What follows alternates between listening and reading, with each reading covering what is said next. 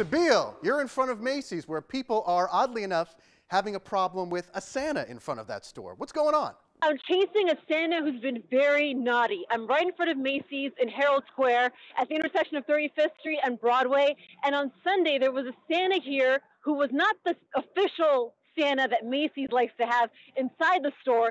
It was another Santa sitting right across the street in a chair asking for parents and kids to give him $5 for a picture. That upset Macy's, and needless to say, by the time I got here on Monday, there were two cops making sure that there was no other Santa who was going to be outside the Macy's, aside from the Santa that's already inside the Macy's.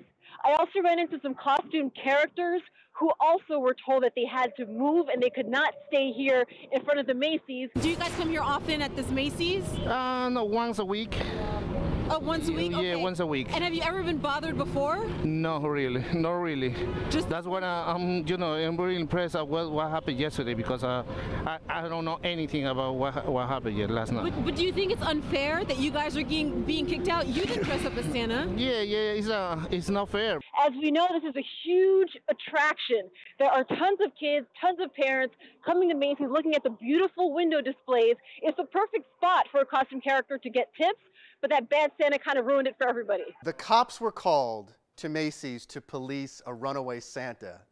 That really happened. When it comes to capitalism, right, Macy's wants to make sure that people come inside and don't just, the Santa outside. That's the thing. Isn't this a corporate crackdown, Hank? Well, my question is, when did Macy's purchase 6th Avenue? As far as I know, the real criminal here is the one charging $35 to $50 for a picture with Santa. Here's a guy charging $5. You're in, you're out, bang, right in front of the store. He hasn't done anything wrong as far as I'm concerned. I nominate him for Capitalist of the Week.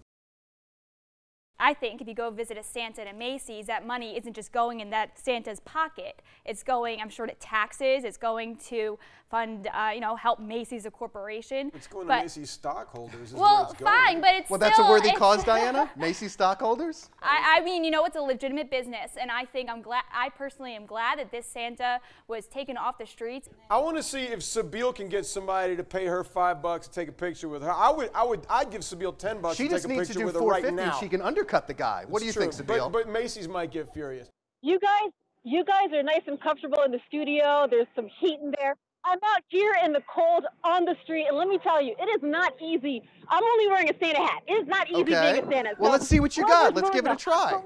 Whoever's willing to hustle out here in the cold, in the wind, and actually take pictures with tourists all day long, yeah, I think they deserve however much money they do get.